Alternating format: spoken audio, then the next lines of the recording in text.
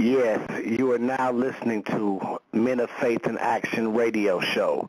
I'm your host, Justified, and we're bringing it to you today to raise awareness and create a community of love and to just open up dialogue to where we can share with each other as men of faith and share our stories and our testimonies. Proud to bring you this very first show. I see my co-host is in the building with us. Let me bring him on. Mr. Kokane, are you with us? What it do, world, peace and blessings out there to the whole world, and peace and blessings to you, Justified, for this one. You know, we need a radio program like this. Man, I'm feeling good, man, just, staying prayed up, and, it's time, it's kingdom business, and the good thing about this program right here is that it's not subject to just any one particular religion. It's to open up dialogue for people out there to get a testimony, and even for the ones that, you know what I'm saying, it's kind of in the darker things, it's always good to talk about it, you know what I'm saying, to put in the atmosphere and let God do what he's going to do. So big ups to this program. First of all, big ups to the Most High, because he's why we all here, So, man, let's go ahead and let the Spirit speak through us and sharing that good testimony. I'm excited about this year. Yes, sir. Yes, sir. And what we've done through, M.O.F.I.A Radio, which is Men of Faith in Action, is just, making a place to where we can all come together and dialogue about some positive things. In life we all go through our own trials and tribulations, and sometimes, when you're living life a certain way, you feel like you don't qualify for this love. And me and my brother Kokane are here to let you know that no matter where you are in your walk with God, whether you've even started that walk, that he loves you and that he got open arms and is waiting for you to come to him. So we just want to open up this platform to where we can, share our own testimonies and bring our callers and listeners in to share theirs, so that if somebody, wants to experience the joy that we found, you know what I mean, that we pray that, the Spirit might lead them to, want to make some positive changes in their lives. Well, that's a beautiful thing to interject on that, too. It's time. Everything is time. It's Happy New Year to everybody out there. It's 2014. And it's like one thing that I know, by witness, God never consulted your past to determine your future. People think you need to be so much of a goody two-shoes, for no one on the planet is. Ain't nobody perfect. But see, this radio station is a blessing and a seed out there, because it's tapping into the streets. We don't care if you're a gangbanger. We don't care if you're on drugs. We don't care what you're doing. God is very significant in your life. Bring it on and share your testimony, because that's what it's about. It's time to start perpetuating these positive things, especially coming from that suppression where we cut from, Justified. We from that ghetto. And there's too many things that are going on in these inner cities, from Chicago to L.A., Pomona, all across the USA, and it's time to go ahead and invoke the Spirit of God. So that way, when we talk in language, they're going to look at us and relate to us, because we talk that language. Sometimes it's not easy for when you're in the pool pit for sometimes people to relate, but we've been in the thick of gangsters and people that didn't have not, and uncles and aunties and broken down homes and was on drugs and different other things. So we got information that we can give to y'all that is going to be very inspirational, and it's going to allow you to think about life, because life is precious. Just like I was able to touch on that song on the East Side is on Friends. Life is much more precious than you think, and we want to do better, because if you knew better, you do better. And God is everything. Without God in your life, ain't nothing possible. You will have a crash course like a crash test dummy. But even then, God will allow you to crash just so he can strip you and bring you up and put his Spirit in you. So today's topic is going to be exciting. It's about, it goes down, how has God impact your life? And bring it on. This ain't about, you just going to church, and this ain't about just the law. Yeah, I'm this and that. God wants to use you. He don't want to just use your good times. He seems to want to use your bad times.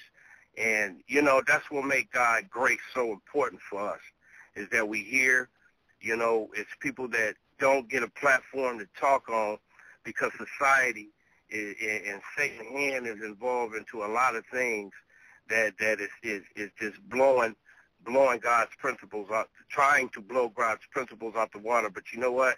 When God show up, he not only shows up, he show out. He is God. There is no favor. You know what I'm saying? That he is the one. We don't need, it's not like we doing God a favor. He came down on our level and said, look, I'm going to give you this and give you this, and I love you so much that I'm going to allow certain things to happen just so you can have a chance to enter into the kingdom of heaven.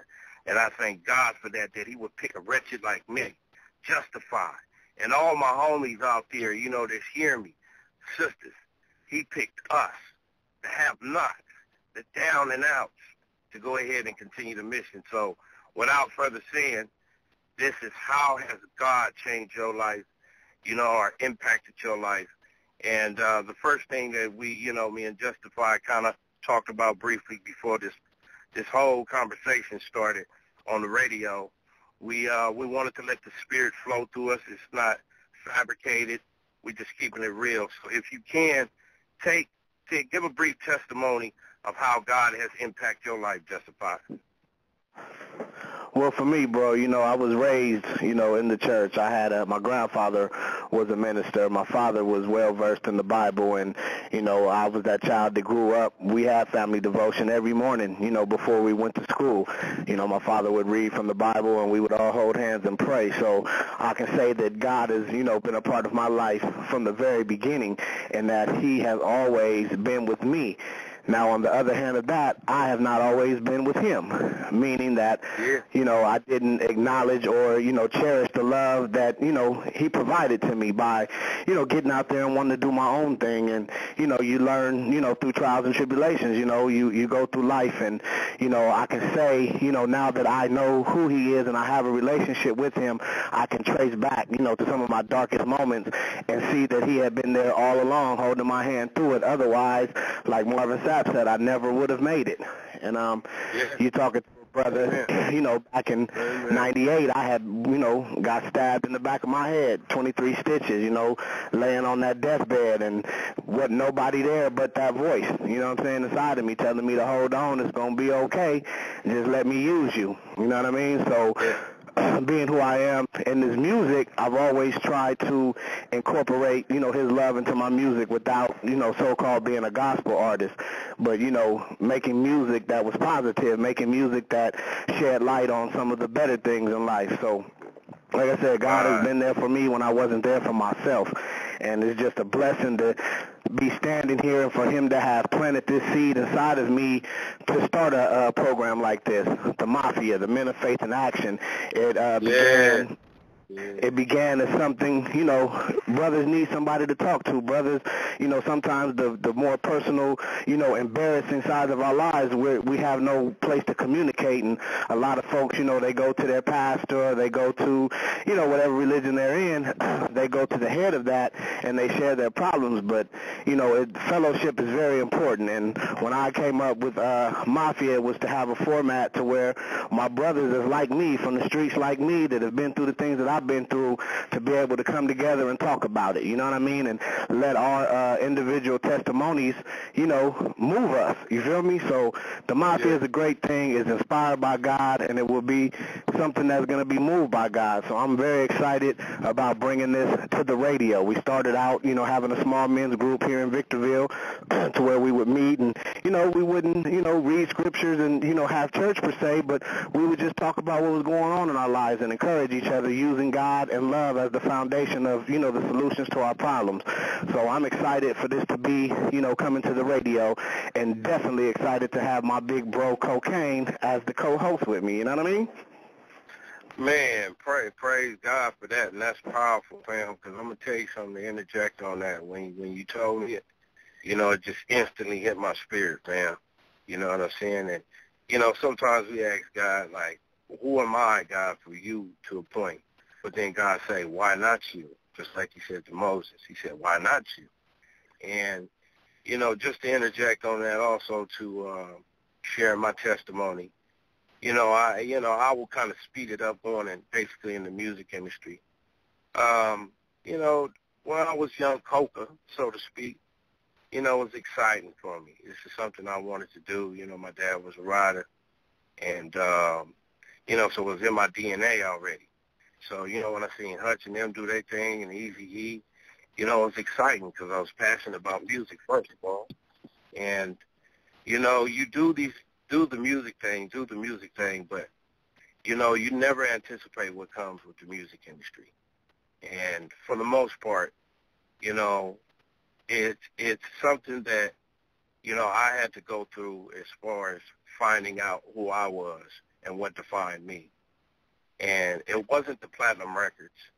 It wasn't the times I was just with the homie who I dearly miss, Eazy-E.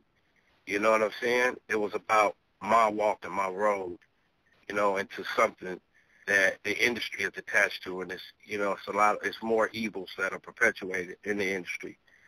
So I went through my thing, and it's like monkey see, monkey do. You at the parties, you doing this, and so I start entering drugs, and a lot of our brothers out there, in the industry, they hide in the closet all day. They look functional all the time. They kick it and smoke some pot with you and whatever. But all the time they're on some serious business as far as drugs. So anyway, I was always the drug part of it. It facilitated that pain, pain that we endured, that we couldn't let go as children in our childhood and other situations. So, I was always functional. I was always doing my work. And everybody would come around and be like, hey, people say I'm the life of the party 'cause I have a drink of, you know what I'm saying? People love you when you got it. Everybody's partying and this and that. And it came to a crash course, like in the mid-2000s, and, I just did the last meal and did the Chronic 2001, P. Diddy, Eastside, and I was hot. But I was missing it. You feel me? Because I was a functional person, but I had a drug problem. You see what I'm saying? So God had to sit me down and strip me. And see, when God loves you, don't look at it as something bad if you lose it all. Because I had to lose it all. Because you don't know God unless God is what? All you got. Well, God is all I had, fam. God and my family, my beautiful wife and 8 children. Because sometimes we are too busy doing our thing, being narcissistic, celebrating ourselves. When you're a child of God and you totally turn your back on God. So when he stripped me for everything, first of all, I could have did 2 things. I could have went into a cocoon and got more into a darker situation. Or I could have just said, you know what, I throw my hands back and I let go, Lord. You got me.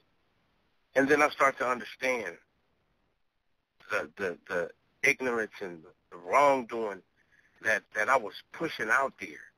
It is not so much making a record talking about cussing or this and that, because that's an entertainment business. This is talking about yourself. You see what I'm saying? So the time I let go and start worrying about why I'm going through this and how come I can't do this, then I invited God in my heart.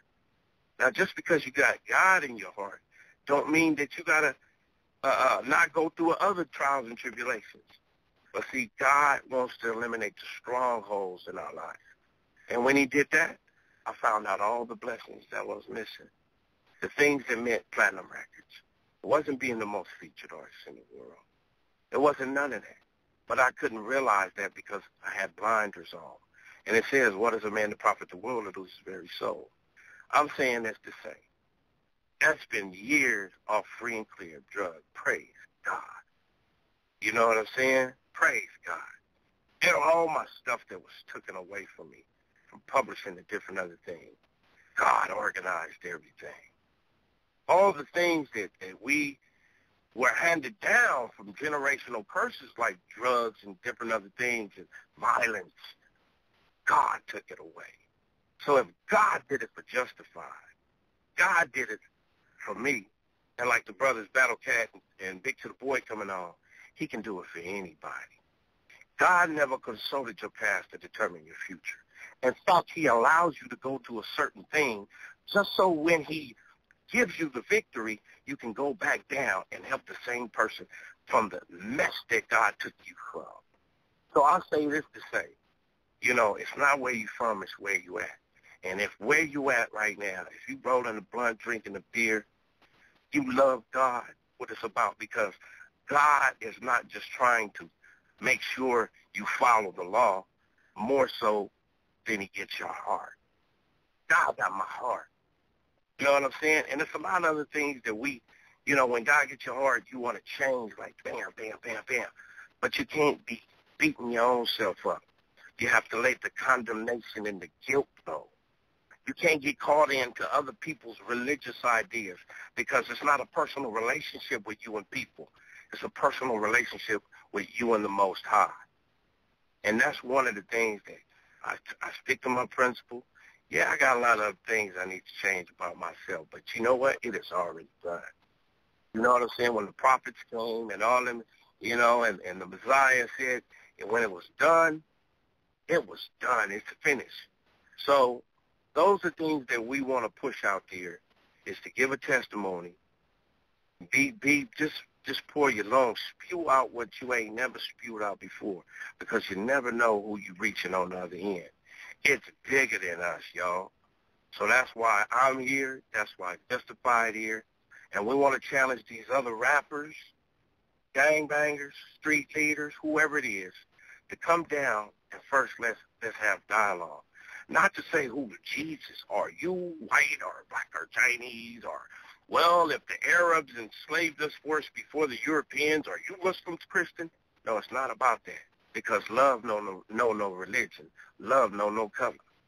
So if we get this type of empowerment, it's going to have a balance, because right now we don't have a balance. And it's not for us to fault these young kids out there are perpetuating what they're acting out. You see what I'm saying? So, I hope everybody is sincere. Really, it don't matter what you've been through or where you've been, how has God impacted? And I hope through this conversation and discussion that it came to justify, and we all crusade and fellowship. We got to start making a difference, Lord. We got to start making a difference, and it starts right here. Amen to that. Amen to that. And one thing that I've always, I talk to all my people, whether it's artists, that I'm working with, on promotions and things of that nature. I always let them know, where I stand in my faith, because without the faith that I have in God, I know that all the things that we make possible in this business would not be possible, because everything about us, he gave us. He made us. You know what I mean? So to be able to bring together clever rhymes and make them sound good, that's a gift. You know what I mean? No matter what your gift is, it came from God. And I've always wanted to impart to my brothers and the people that I deal with, give your talent over to God. Not meaning you got to go gospel, you got to say Jesus, Jesus, or Allah, Allah, whatever it is that you're believing in. You don't have to say it like that, because it comes out in your actions. You know what I mean? So, because like you said, everybody to call on his name, you know what I mean, ain't gonna make it because they're not really believing and living in that. So it's one thing to believe, but it's another thing to live it. Yeah, and you know what? It's like we end it with this real briefly before we go on to some heartfelt songs for our brothers we miss, like Pac and them. And that's a beautiful lined up, Jay, you got for the audience out there. We got to practice loving each other. We have took word like love is being, and that's how the enemy has brainwashed us as loving your brother or sister. Just love it. It's something that's corny and wrong. And see, that's what the enemy wants. He wants you to stay ignorant and stay uneducated, because he understands if you get this knowledge and puts you in the rapture and embraces you, then you start to see things different through God's eyes. Not meaning that you're perfect, because them people that turn around and act all perfect and judge different that, they're so far away from God more than you know. They not only hold jealousy in their heart and different things, but they become carnal and kick God off the driver's seat. What we doing is we want to reach the hoods. We want to reach the streets. The prophets were not in those high places and principalities. They was right here with us, y'all. So, with that being said, I love my brothers and sisters out there. And just because you love God, I didn't never tell you to be gullible either. Just because God fill you with that kindred, that sovereign spirit, don't mean you gullible. In fact, you're a warrior. That makes you a soldier. You're a soldier. God, if you take care of God's kingdom business first. So, without really no delay, that's it in a nutshell. That's from our testimony from Justified and Jerry on this one, a.k.a. Kokane. And we would love to, to hear, some more testimonies. And it don't matter where you at. How has God impacted your life? Or if you need help, the most important thing is when you can get together in fellowship.